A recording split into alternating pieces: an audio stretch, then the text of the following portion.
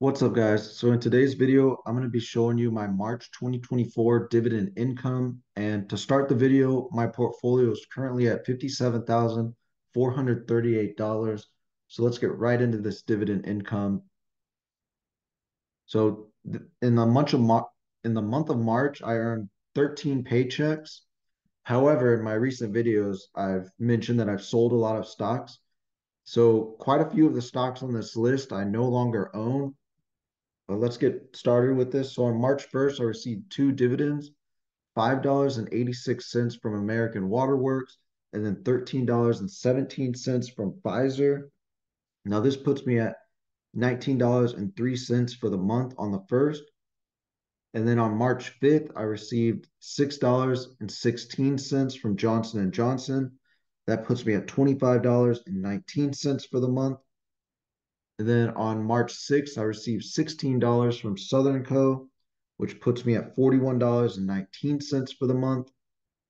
Then on March 11th, I received $11.93 from IBM. So this is one of the stocks I sold, and Pfizer I also sold, but this puts me at $53.12 for the 11th. Then on the 14th, I received $3.08 from Microsoft, putting me at $56.92. And then on the 15th, I received $7.80 from Kellogg's or Kellanova, which I sold, and then $19.87 from Realty Income, which puts me at $84.59 for the month. And let's look at my stocks. So American Waterworks, I have just under $1,700 in this stock. I did buy some new shares, so I currently have 13.95 shares. Average price of $140.16. And I am down on this stock, current price $120.38. But this is a great utility company to own. It's been around over 100 years. They grow their dividend around 10% every single year. So that's what I'm looking for, that high dividend growth. Ideally, I'd like anything 7% and above, but they do have a dividend yield 2.38%. So kind of low, but once again, I'm looking at dividend growth. That's the big picture. So with Johnson & Johnson, I have just over $1,000 in this stock. I have 7.03 shares. I bought a little bit more of this stock. Current average price of $147.60. So you can see that I'm a little up. It's at $152.50. And then they have a decent dividend yield around 3.09%. Now, Johnson & Johnson, they don't usually grow their dividend that crazy every year. But another thing that I like in my portfolio are solid, stable stocks, and that is what Johnson & Johnson is. So I will be keeping this one in my portfolio for the foreseeable future. Next up, we have Southern Co., another utility company. I have just over $1,600, and I have 22.85 shares at an average share price of $57.14. I am up because the price is $70.05. And then they do have a pretty good dividend yield of 3.94%. And they're another company. They don't have really high dividend growth. They're under my goal of 7%. However, they're a solid, stable company. You need your utilities. So that's one of the reasons I'm going to hold on to this stock. Next up, we have Microsoft, which just over $2,100. I have 5.06 shares. I don't believe I bought any more of this stock. And my current average share price is $221.07. I'm up a lot, almost double, with a current price of $417.88. And they do have a really low dividend yield of 0.68%. However, they have high dividend growth. Usually they grow their dividend by 9.8% every single year. They've been doing that for the past few years since I've owned them. So I'm definitely going to keep Microsoft.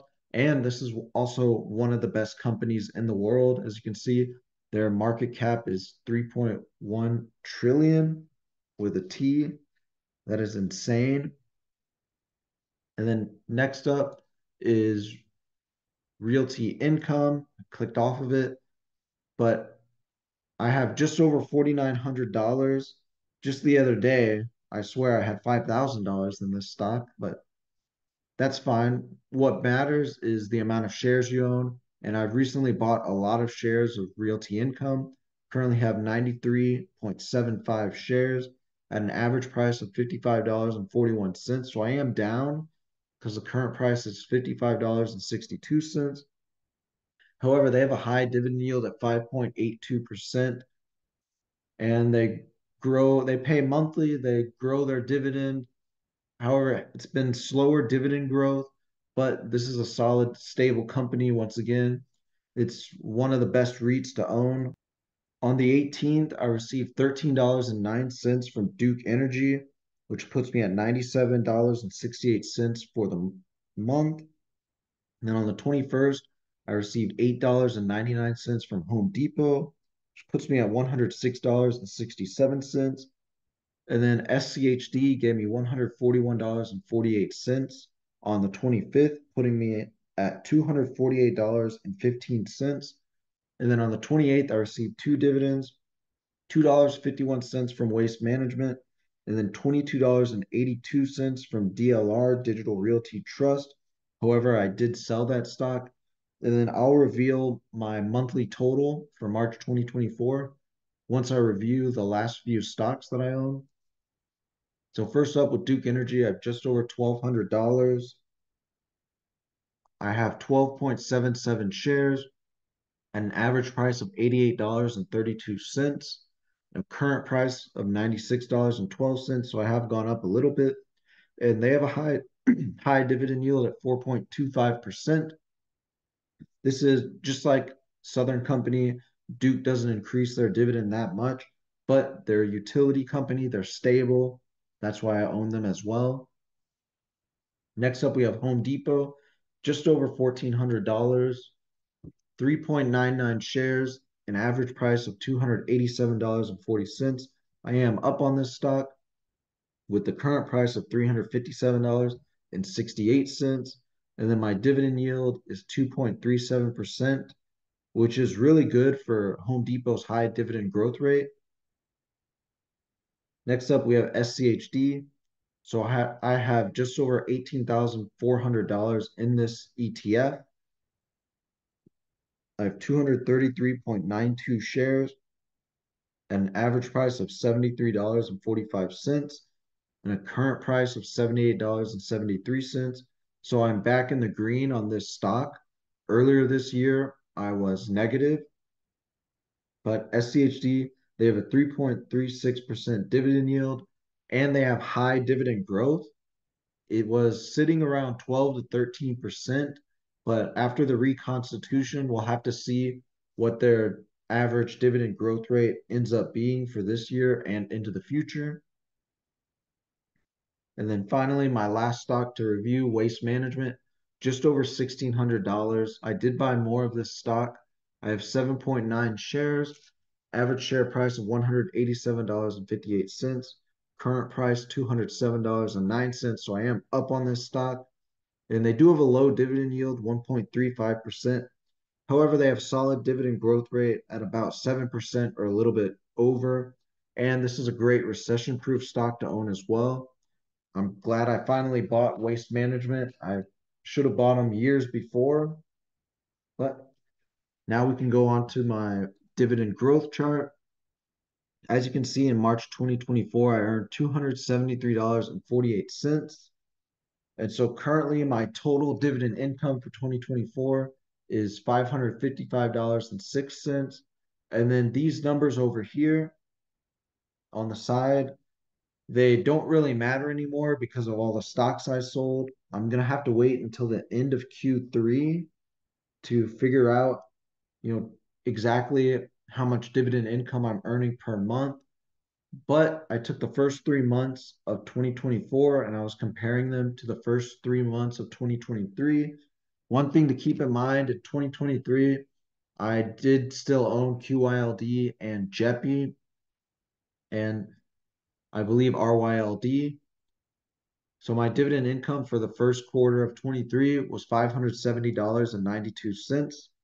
My dividend income for the first quarter of 2024 was $534.81.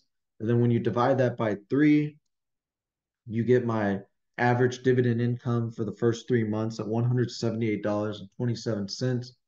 Of course, $40 from this first quarter was from Costco's special dividend. So over time, my dividend income would have gone down eventually. But with that being said, I will see you guys next month for the April 2024 dividend income video. And also, if you go into the description, you'll see some links for some books. The links go to Amazon.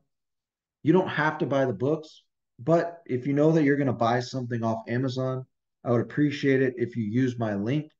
You can always click on the link to the book and then just go and search your product. That link lasts for 24 hours. All I'm trying to do is make about 3 sales before the end of September.